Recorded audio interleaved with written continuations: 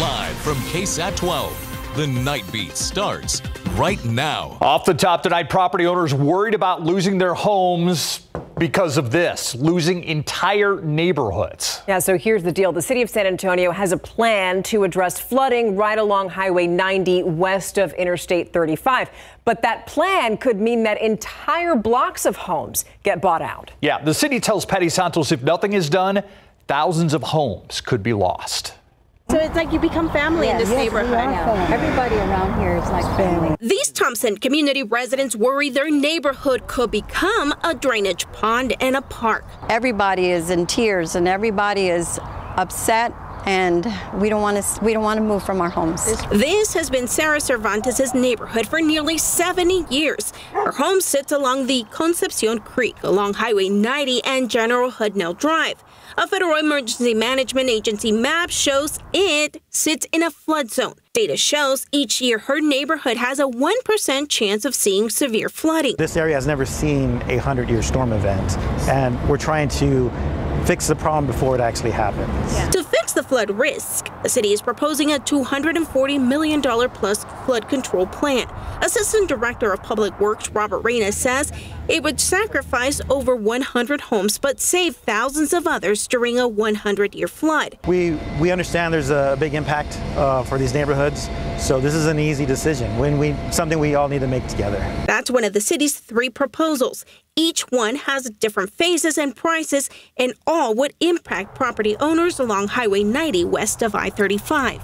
According to the plans, homes in the Thompson, Brady Garden, and Palm Heights communities could be considered for buyouts. You're looking at homes that have been in generations for 2 or 3 generations. Rudy Lopez, resident of the Thompson Neighborhood Association, worries that during a housing crisis, displaced retired residents won't be able to afford a new home. We want the city to look at any possible solution other than destroying a whole neighborhood. Any proposal would need a city council vote to be placed in the upcoming 2027 city bond for taxpayer approval. Patty Santos. Everybody knows each other. KSAT 12 News. We'll continue to follow this case. By the way, there have been several meetings about this proposal already. The next meeting is this Wednesday, March 27th at Brentwood Middle School. That meeting will start at 6 p.m. Sometimes there are crimes you just can't understand, like someone smashing a car window, breaking a steering column, and then just walking away. Well, this is what people found when they walked their cars this morning near Prue and Babcock Roads. 3 vehicles were damaged just outside of the gates of an apartment complex. And we spoke to a brother and a sister. They share a car, which was damaged, and they're telling us that nothing inside that car was taken. They left the car running, and it's like broken from the top. The windshield is broken, and I don't know why they're doing that. They did. So Bianca and Jose Moreno don't know how long it's going to take for their car to be repaired. By the way, police are telling us that 2 other vehicles in that area were also stolen last night. Tonight, police in Leon Valley searching for a person who started a fire inside a motel room. That fire called in around 2 this morning at an Econo Lodge on Wurzbach near Bandera Road. Leon Valley fire officials say there were flames actually coming out of one of that motel's rooms. Some of the guests had to evacuate, but luckily no one was hurt in any of this. So the Bexar County District Attorney's Office wants to remove itself from the case of a teenager accused of evading arrest. Now, this is the same team. You see it here. He was shot by a former SAPD officer whose case the DA's office is prosecuting. This morning, the Bexar County DA's office said that it would file a motion to recuse itself from the Eric Cantu case. In October of 2022, Cantu was shot outside of a McDonald's parking lot by then Officer James Brennan. Cantu was charged with evading arrest and aggravated assault at first, but then the DA's office later dismissed those charges. And then last year, Cantu was charged with evading arrest twice more. He's expected back in district court next month. A judge reset the case for the man accused of shooting and seriously injuring 2 officers last year. That's Jesus Prado. He's facing 2 counts of attempted capital murder of a police officer and 1 count of deadly conduct. So this dates back to an incident that happened last October. Police say that at that time, Prado went to a house to pick up his children from his estranged wife and then threatened to set the house on fire. Police showed up, and that's when they say that Prado started shooting at them. Prado did turn himself in that same day. By the way, his case has been reset for May 23rd. A San Antonio City Councilman's first court appearance in his drunk driving case delayed again. Mark White of District 10 arrested in December following a traffic stop. His new hearing date is rescheduled for May 14th. This is actually the second time his first day in court was delayed. The first reset due to a delay getting the results of a blood alcohol test. Those results have since come back and show White was above the legal limit. However, his attorney said a new reset is needed since the defense is still reviewing those blood test results. Now we want you to take a really good look here. Have you seen this man here? He's been missing since March 17th, and San Antonio police are saying that he has a medical condition. That's 64-year-old Benjamin Vargas Regalado. He goes by Ben. He's about 5'9". He's got brown eyes and usually wears his hair in a ponytail. He also has several tattoos. So if you've seen him or you know where he is, police want you to give them a call. It has been 2 years and 3 months since she was last seen on a San Antonio playground. The search for Lena Keel is not ending. Take a good look at your screen. This is what she could look like today. So that specific image is from the National Center for Missing and Exploited Children. Little Lena would be 6 years old today. You may remember that she disappeared in December of 2021 when she was just 3 years old. She was last seen on the playground of her apartment complex off of Fredericksburg Road. Since then, her family has been grieving and they are desperate for answers, but they are not giving up looking for her. If you know anything that could lead to Lena, please call the San Antonio Police Department at the number on your screen, 210-224-7867. Now, tonight, we're also learning about that little boy who you see on your screen. He was a victim in a horrific bus accident on Friday near Austin. We told you about this. According to Hayes CISD, 5-year-old Ulysses Rodriguez Montoya was killed in that accident when a concrete truck slammed into a school bus in Bastrop. Ulysses' pre-K teacher says that he was a happy boy. He loved dinosaurs. You can tell by his shirt. Ulysses was one of 44 elementary school students and 11 adults who were on their way back from a field trip to the Bastrop Zoo on Friday. More than 50 people were hurt in that crash. At least 4 of them had to be airlifted to the hospital. The crash also claimed the life of 33-year-old Ryan Wallace. We're told that he was driving a vehicle behind that school bus. And many of them still dealing with the sights and the sounds they witnessed that day. The Uvalde School District tonight expanding its efforts to help teachers from Robb Elementary. So we know the school board unanimously approved its new mental health days plan earlier tonight. The night team's John Paul Barajas joins us now to explain what the district is planning to do next to help those people. John Paul. Steve, Stephania, staff affected by the Robb Elementary shooting can now apply for additional mental health days. UCISD says it already gives teachers 2 mental health days each year, but those seeking an additional day must meet certain qualifications. That includes using the 2 mental health days already provided, along with proof of a scheduled appointment with a counselor or a medical provider. They must also have been employed at Robb Elementary at the time of the shooting or have an immediate family member, quote, impacted by the tragedy. Then staff will have to apply for the extra mental health day, which would be approved by a district committee. Meanwhile, board members also heard a construction update on the school that will replace Robb. Construction started last month, and the district says work is on schedule. Trustees were told the pad for the school is nearly finished, and the pad for the cafeteria should be done by next week. Now, UCISD expects construction to wrap up in the 2025-2026 school year. The Uvalde CISD Moving Forward Foundation is still working to raise about $20 million for construction. However, it recently announced a $1 million gift from John L. Now III and Silver Eagle Beverages. Steve, Stephania. Thank you, John Paul. Let's go to your Nightbeat News Flash right now. Tomorrow, the U.S. Supreme Court will hear a case that could impact how women get access to mifepristone. It's one of 2 pills used in the most common type of abortion in the country. The case focuses on whether the U.S. Food and Drug Administration overlooked safety concerns when it made the drug easier to access. That includes getting it in the mail.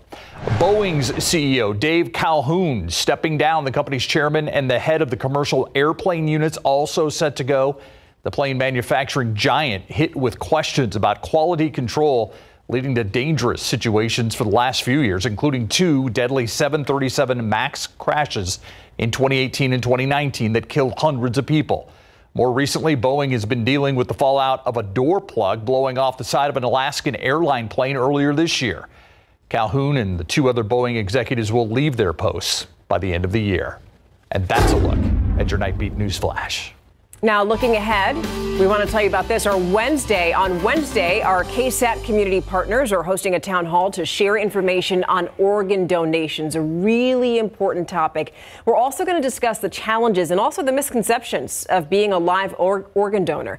That town hall starts on Wednesday at 2 p.m. We hope to see you there. Right, that's Wednesday. Tomorrow's Diabetes Alert Day. University Health will hold a resource fair focused on diabetes.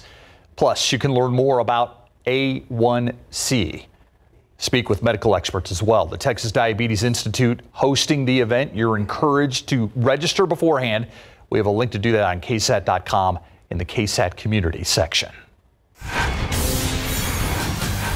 Bright object in the sky this evening, UFO-like. Many people saw it. We got flooded with videos. We have an explanation of that coming up, along with have a jacket ready to go in the morning. We'll talk about unseasonably cool conditions, how it changes later in the week, and even affects Easter in just a bit.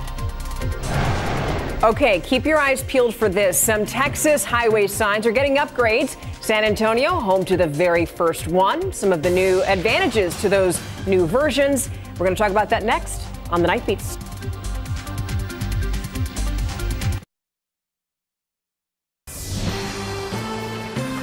Here's something to watch out for while you're driving. TxDOT bringing some upgrades to signs across the state. And guess what? San Antonio got the first one. TxDOT says that ours is up at I-35 near Benton City Road.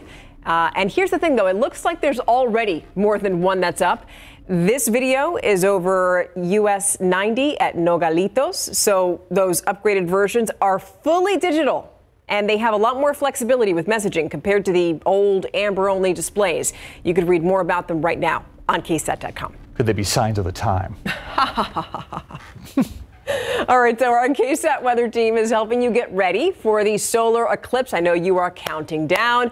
Meteorologist Sarah Spivey and Mia Montgomery are going to be hosting an eclipse glasses giveaway at Yanaguana Garden at Hemisphere. Yeah, you're going to need these shades. The line starts at 4 p.m. Then the glasses will be handed out at 6:30. You can find more information on the giveaway on KSAT.com. Now, there was also something that happened over our skies tonight that a lot of people have been asking about, that specifically. Yeah, all right. We have an explanation for this. Yes. Adam. It's SpaceX doing SpaceX things, to put it the very simplest forms, right? It's a SpaceX Falcon 9 rocket launched out of Cape Canaveral, Florida, earlier this evening. It circled the Earth and then came back around over Texas because it's launched over the Atlantic, west to east. You have to use the slingshot of the Earth's rotation. What's that burst? Launching. What's that right there? That little burst, that's called the jellyfish effect, and I think it's deploying its payload. It could be another stage in the rocket boosters, in the engines. But so it's one of those two things. And the only reason you see that plume is because of the setting sun. Yeah. The low angle sun combined with the low Earth orbit of that rocket made it very visible to us. And when you say deploying its payload, you mean like it likely has satellites? It does have that satellites. It's putting out into the space. It's got a few dozen Starlink satellites that it's going to put into low Earth orbit. Already several thousand are out there, and we're going to see thousands and thousands of more in the years ahead, which is actually controversial. Yes, it brings internet to all corners of the Earth, but it's going to really have a negative impact on stargazing and astronomy. It's going to really cause a bunch of quick flashing lines. Long story, but it is a little controversial, those Starlink satellites. I do have to point that out. So that's what we saw. It was SpaceX doing SpaceX things, launching more Starlink satellites in the low Earth orbit. But it was that low angle sun that made it key for us to see. Just like the International Space Station, it's only visible to our naked eye around sunrise and sunset, give or take. All right, let's talk about the cool weather. Cool conditions. Tomorrow morning, have a jacket ready to go, especially in the hill country. 39 degrees. Ingram, Kerrville, Mountain Home, Comfort, Sisterdale, even Bernie to Bulverde in the upper 30s. Locally, will be about 46 degrees for that low temperature. By noon, we're at 63, And then short sleeves by the afternoon, sunny and 74, low humidity. A very pleasant day. This is the ideal weather for working outdoors. If you work outside, dress in layers, but it's going to feel just fine. Not too hot, not too cool. Castroville 76 tomorrow, Bulverde and Canyon Lake 72 for the high. Notice our afternoon temperature trend gradually rising back into the 80s by Friday and especially this upcoming weekend. Easter Sunday up to 83 degrees, and the humidity is going to return then as well. Speaking of humidity or lack thereof, dew point currently at 33 degrees. The wind has calmed as well. That's nice to see. But the air is dry. And the air is going to stay dry for a few more days until we get that wind coming off the Gulf of Mexico, what we call the return flow. And that's going to kick in later this week. And notice by Saturday, the air is going to be at that muggy level. You'll feel that stickiness and mugginess back in the air. And it's going to stay through Easter Sunday and into the early part of next week. So not only will it feel a little muggy, but also I do think that's going to lead to some foggy dampness to start the day on Easter. Just that little damp fog, like what we had this past Sunday, right? It was almost kind of misty and then cloudy the rest of the day. I think it's going to be pretty much carbon copy. We got clipped by a few showers earlier today, just under 0.2 of an inch officially at the airport, but most of the action was off to our north and east, and we have to point out a little bit of snow that fell in parts of the Panhandle. Yeah, still that time of year. This is a wide-reaching system, actually. Big, long-wave trough in the upper-level flow, and snow stretching from New Mexico through Texas all the way into Minnesota, parts of the upper peninsula of Michigan on into Canada. A little burst of energy Wednesday gives us isolated showers possible. We're talking a 20% chance. And then there's going to be energy out there, just not over us. Thereafter, it's going to be spinning over California and the western U.S. and maybe within about 7 to 10 days bring us another shot at rain. But over the next 7 days, we're not looking at much. And actually, you look at the overall potential, and it's almost like there's a bubble over Texas, Oklahoma, in Kansas. All the good precipitation is around us, unfortunately. So 20% chance Wednesday morning. And notice the morning temperatures remaining unseasonably cool, below average. 50 Wednesday morning, Thursday 49. So keep the sweatshirts ready to go near the front door for the kids at the bus stop. Humidity returns Saturday, Easter Sunday. Again, morning mist and drizzle, then mostly cloudy, and 83 degrees. And of course, we'll be fine-tuning that forecast in the days ahead. Here's a look at live cam. No UFO-like plumes or jellyfish effects in our sky right now. Again, SpaceX doing SpaceX things earlier this evening. It was really cool. It was cool to see, yeah, but alarming for folks. And I get that. I understand it, yeah. Thank you. All right, so if you thought, there's 11 games left, the Spurs are probably going to phone it in, not so quick. Yeah, and the Spurs told us in recent days anyways, they have no plans of phoning it in. They want to play and build up for next season. Well, tonight, the Spurs played the Suns without Victor Wembanyama, so who stepped up? Jeremy Sohan had a monster game, and our San Antonio Sports All-Star game was awesome. Look at them playing tough. Coming up.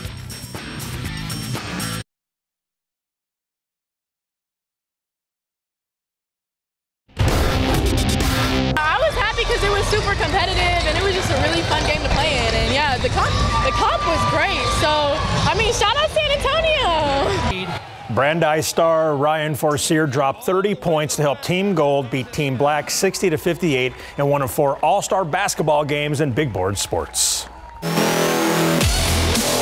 Here's Spurs star rookie Victor Wembanyama in street clothes tonight. He did not face the Suns because of a sprained left ankle. During his pregame presser tonight, Coach Pop said he's not sure if it's a lingering thing and that Wemby tweaked it sometime during Saturday's home loss to the Suns, and he kept playing and that it bothered him afterward. Wemby went through morning shoot around to test his ankle. Not long after that, he was ruled out for tonight's contest. And Pop also said Wemby's chances of playing Wednesday are probably a little better than 50-50. All right, let's go to the action now. First quarter, Suns and Spurs. Zach Collins bounced past the Devin Vassell for some jam. Spurs led 29-22 after one. Second quarter, Phoenix takes the lead 41-39 thanks to Kevin Durant and that jumper. San Antonio still playing from behind when Vassell feeds Jeremy Sohan for a high percentage shot. Spurs trailed at halftime 50-47 after leading by as many as 11 points. Third quarter, Spurs are still behind when, check it out, Vassell steals the ball away from KD and back he goes for a slam dunk. And then a little bit later, Blake Wesley doing the same thing, steals the pass, and there he goes for a flush. They led 75-74 going into the fourth. Now, after going up by 9, the Spurs almost gave this one away, but Sohan seals the deal with this three ball with 29 seconds to go. Spurs lead 104-102, and they win by that same score. Sohan led the way with 26 points and 18 rebounds. You know, it's just good to have a win. Good to have a win in, you know, the season we have. So against a team like that, you know, we ended, 3 wins and 1 loss against them. So I think that shows a lot. And it just feels good to, you know, get good team win and, you know, have good energy around the locker room. And the Spurs will next play at the Utah Jazz Wednesday night at 8. In women's college basketball, number 1 Texas relied on its defense to top number 8 Alabama yesterday, advancing to the Sweet 16. Horns freshman Madison Booker scored 21 points, and the Longhorns are moving on 65-54, holding Bama to nearly 20 points below their season average. We were fired up. Every huddle, we were intentional. We were looking at each other. Maddie was saying great things. You know, she was saying, who do you have? We make sure we were matched up. So I think it just was, we knew that we had a chance to win the game. We just needed to lock down. Every possession mattered, and I think we did a great job of coming together. Baylor guard Jada Walker scored 26 of her career-high 28 points in the second half yesterday. It's all about survive and advance, and that's what number 5 Baylor did, topping number 4 Virginia Tech 75-72, advancing to the Sweet 16. It was working for me down the stretch. I was hitting shots, and I'm glad I was, because I haven't been early on in the season, but now is the time where it's crunch time. You got to hit shots in order for us to win, and I did, Sarah did, a lot of our teammates did, and we got stops down the stretch that helped us. So. Turning to high school, your San Antonio All-Star basketball players put on a heck of a show after the break.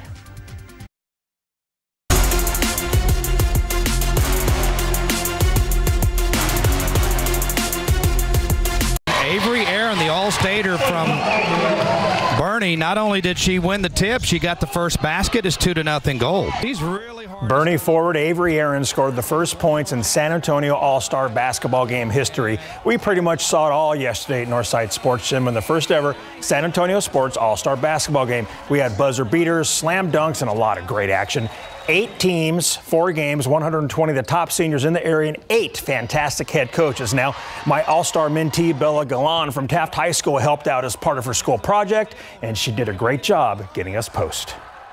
I'm coaching my last game, so it was a lot of fun. Well, congratulations. I hope it meant a lot to you. It did. It meant a world. It did. I love it. I will look on this. I got them all to sign a ball for me, and I'm going to get it up on the mantle quickly. They come well coached, and it's fun. Our practices were fun. The game was fun. It's great because I only have to tell them one time on something, and they'll go out and do it.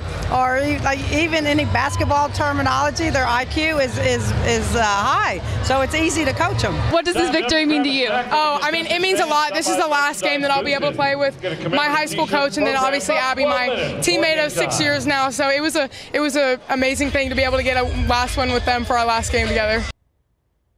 Bella, she did a fantastic job, but all the players excellent as well. Well, the players, the coaches. I mean, this was a big game for them. It really was. Like you said, at 5 o'clock, they actually played defense. They did. This wasn't an NBA All-Star game. Yep. Yeah. Thanks, Larry. Thank you. We'll be right back after this. All right, so keep this in mind if you're planning to climb Mount Everest.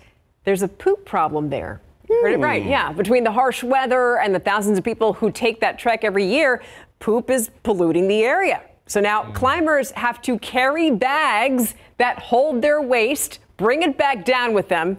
By the way, it can take 2 to 3 months to climb Mount Everest. Whoa. I'll let you think about that. Yeah. You can also read more about how much it costs to make that trip. It's a lot of money.